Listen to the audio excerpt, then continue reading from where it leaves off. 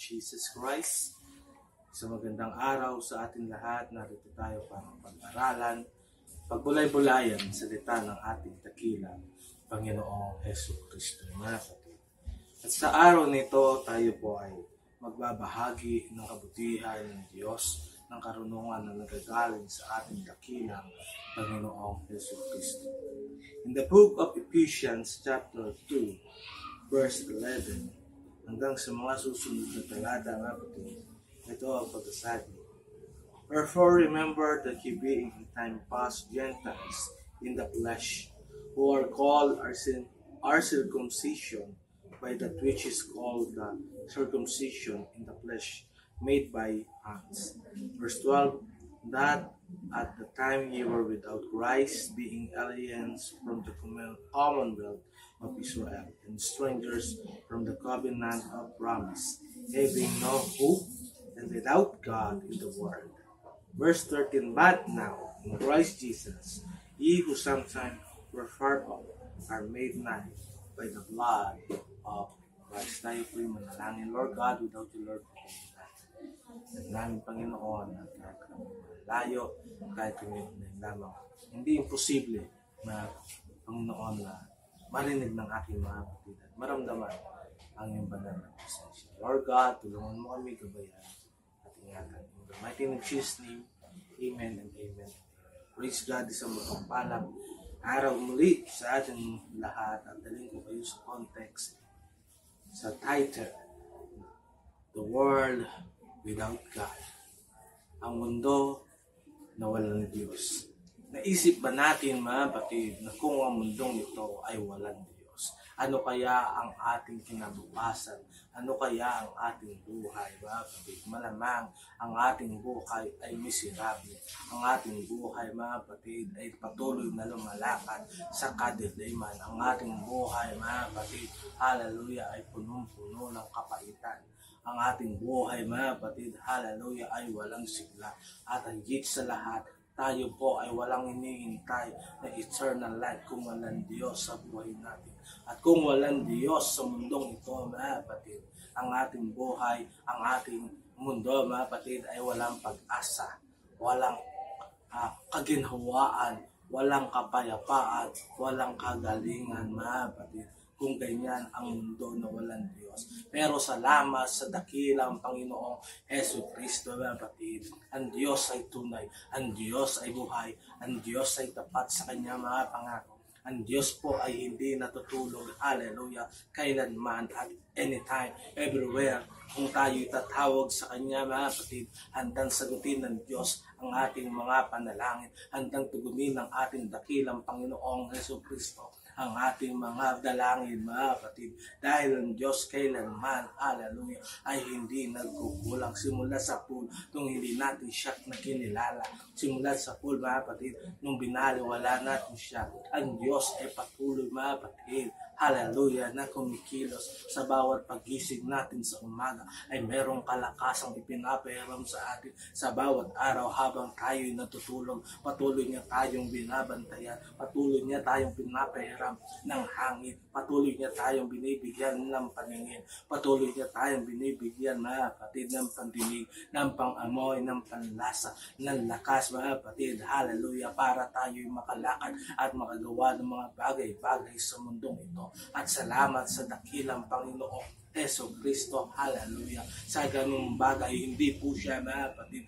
nagsawa na kausapin tayo. Hindi po siya nagsawa na paalalahanan tayo at itinanim niya sa ating isipan na meron Diyos na buhay, meron Diyos na tapat, merong handang Diyos na patawarin ng ating kasalanan. Hallelujah. Ang mundong ito ay kailangan, hallelujah, na makilala ang Diyos na nakilala ko at ang Diyos na nakilala mo, kapatid. Kaya wag natin hayaan na hindi nila marinig ang tunay na pagmamahal ng ating Panginoong Hesus Kristo, na hindi nila malaman na mayroon palang Diyos na handang tumulong, handang Meron palang Diyos, mga kapatid, na handang magbigay ng kapayapaan. Meron palang Diyos na handang magbigay ng kagalingan. Meron palang Diyos na nagbibigay, mga kapatid, ng mga pangako na buhay na walang hanggan. Meron palang dakilang Panginoon na mula noon hanggang ngayon ay hindi po nagbabago kung paano niya hinihintay tayo na makasama ngayon. Hanggang ngayon, mga kapatid, ay ganun pa rin ang pangako ng ating Panginoong Jesucristo, kapatid. Hallelujah. Ang Diyos ay tunay at salamat sa dakilang Diyos. Hindi ako, hindi tayo lumaki sa mundo na hindi nakakakilala sa Diyos dahil alam natin ang mangyayari sa buhay natin. Yes, may mga pagkakataong hindi natin dinidinig ang Diyos, pero salamat sa Panginoon, simulat sa pulong tayo'y bata, ipinaalam niya na meron Diyos na handang makinig sa atin lahat. Kapatid, kaibigan, nais lang ng Diyos na ipaalala muli na sa panahon na akala mo walang tutulong sa iyo, may Diyos na handang tumulong sa iyo. Sa panahon na akala mo, hallelujah, ay wala ng pag-asa, mayroong Diyos, mga kapatid, na handang magbigay ng pag-asa. He is the living hope. He is the author and the finisher of our faith. He is the Alpha and the Omega. He is beginning and the ending. He is same yesterday, today, and forever. Kung paano siya kumilos sa mga nakaraang panahon, kung paano siya nagpagaling sa mga nakaraang panahon, kung paano niya pinakita ang kanyang kamanghamanghang bagay sa mga nakaraang panahon. Imposible, mga kapatid, na hindi niya rin ipakita sa mga panahon natin yun, mga kapatid. Dahil ang Diyos kailanman ay hindi nagbabago. Ang Diyos ay patuloy at tapat sa kanyang mga pangako. Kailangan lamang natin na kilalanin siya na tagapagligtas. Kilalanin siya na meron Diyos na nag-isa. Kilalanin natin siya, mga kapatid, na without God, we can do nothing.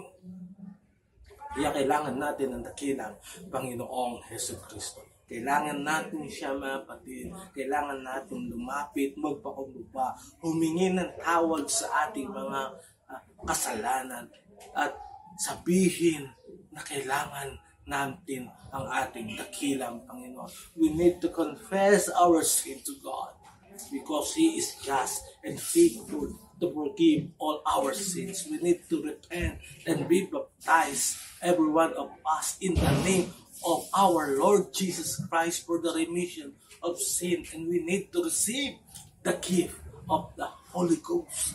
Amen. Para tayo po ay maging iba sa mundong ito, na tayo ay lumalakad doon sa kaliwanagan, from darkness to lightness of God, mga kapatid. Hallelujah. Pagmula doon sa kahirapan hanggang sa kasaganahan na nagmumula sa ating Panginoon. Pagmula doon sa kahirapan patungo doon sa pangako ng ating Panginoon. Pagmula doon sa walang pangakong buhay na kamatayan hanggang doon sa buhay na pangako ng ating Panginoon na walang hanggan. Salamat sa biyaya ng ating dakilang Panginoon. Tunay ang Diyos at tapat. Hallelujah. Tunay ang dakilang Panginoong Jesucristo. Kristo, siya po'y nag-iisa lamang, mga kapatid. Wala siyang katulad. Wala tayong pwedeng i-compare sa kanya na anumang bagay. Yung lakas natin ay hindi pwedeng i-compare sa lakas ng ating Panginoon. Yung talino natin, hindi natin pwedeng i-compare doon sa katalinuhan ng ating Panginoong Jesucristo. Tayo po ay limitado lamang sa lahat ng bagay. Pero ang Diyos, hallelujah, ay hindi masukat ang kanyang kapangyarihan. Siya ay hari ng mga hari, Panginoon ng Panginoon, mga kapatid. Siya ay omniscient, omnipresent, mga kapatid. Hallelujah. Siya ay dakilang Diyos at hindi natin pwedeng ikumpara ang ating sarili sa Kanya. Pero salamat sa dakilang Diyos, yung mga hari ng mga hari, Panginoon na Panginoon, hallelujah, ay lumapit sa atin at ibinigay ang kanyang buhay para ang ating buhay, ang ating mundo na walang Diyos ay makakilala na meron palang Diyos na handang magpatawad at magtanggal ng ating mga kasalanan. Because without God, without redemption of our sin, hallelujah, hindi natin makakamit yung buhay na walang hanggan. Without shedding of blood, there is no remission of our sin, mga kapatid. Kaya salamat sa biyaya Salamat sa habag. Salamat sa pagmamahal ng ating dakilang Panginoong Jesucristo. Kapatid, kaibigan, kung ikaw man ay nakikinig sa araw nito, ikaw ay hinahanap ng Panginoon at gusto niyang sabihin sa iyo, kapatid, na meron Diyos, meron dakilang Panginoon na handang tumulong sa iyo. Hallelujah. At ang mundong ito ay nangangailangan ng Diyos. Hallelujah. At ikaw, kapatid, kung sa pananampalataya ang magiging daan para marinig nila ang salita niya. Because the Word of God is the power. Ang salita ng Diyos, mga kapatid, ay kapangyarihan para sa ikaliligtas ng bawat isa. Ang salita ng Diyos, mga kapatid, ang siyang kalakasan. Kaya huwag tayong mahiya na ipangaral ang kabutihan ng Diyos. Ang mundong walang Diyos, hallelujah, ay kailangan ng pangangaral na mayroong nag-iisang Diyos na buhay. Kung sila'y naniniwala na sa walang Diyos, siguro dahil sa mga bagay na pangyayari sa kanilang buhay. Siguro dahil mayroong mga panalangin na hindi tinugunan ang Diyos sa kanila. And they rejected God. Hindi na sila naniwala sa kakayanan ng Diyos. Kaya kapatid, ikaw ay nariyan para magpatunay na yung Diyos na kanilang tinanggi, yung Diyos na kanilang inireject, ay muli nilang lapitan, muling lapitan ng bawat isa, mga kapatid, at muling tumawag sa Kanya. For I am not ashamed of the gospel of Christ, for it is the power of God unto the salvation to everyone that believeth, to the Jew first and also to the Greek. Amen. Hallelujah. The Word of God is our guide. The Word of God, mga kapatid, hallelujah, ang ating gabay sa mundong ito para maunawaan na ang Diyos ay buhay. Ang Diyos ay handang tumulong. Ang Diyos ay handang gumabay sa ating lahat, mga kapatid. Salamat sa biyaya ng ating dakilang Panginoong Jesucristo. Kaya ano pang hinihintay natin, mga kapatid? Hallelujah! Kung ang mundong ito ay punong-puno na ng kadiliman, ikaw ang magiging liwanag sa kadiliman, mga kapatid. Tayo ang magiging asin, tayo ang magiging liwanag, tayo ang magpapahayag. Kung ang mundong ito ay ayaw na maniwala sa Diyos, tayo mismo ang magpapaliwanag. Tayo mismo ang naka-experience, tayo mismo ang nakaalam at ibabahagi natin yan sa ating kapatid, sa ating kaibigan, sa ating kapitbahay, mga kapatid, na meron Diyos na buhay, na meron Diyos na handang gumabay, na meron Diyos na anytime if we call to the name of God, He is ready to answer in our prayers.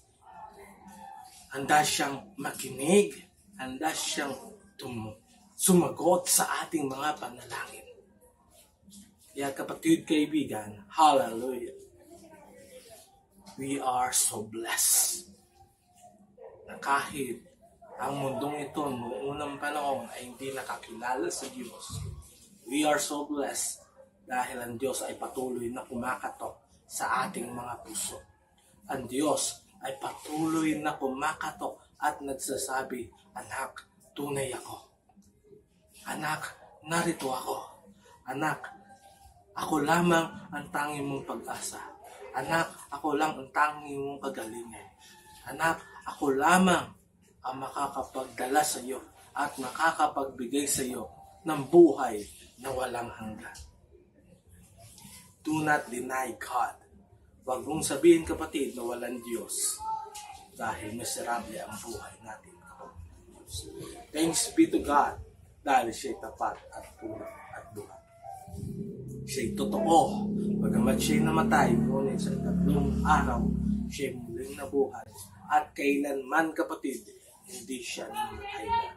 At handa na siya na makinig, handa siyang ligtas tayo. Saan man tayo naroroon. Saan panig na mundo tayo naroroon. God is ready to save us.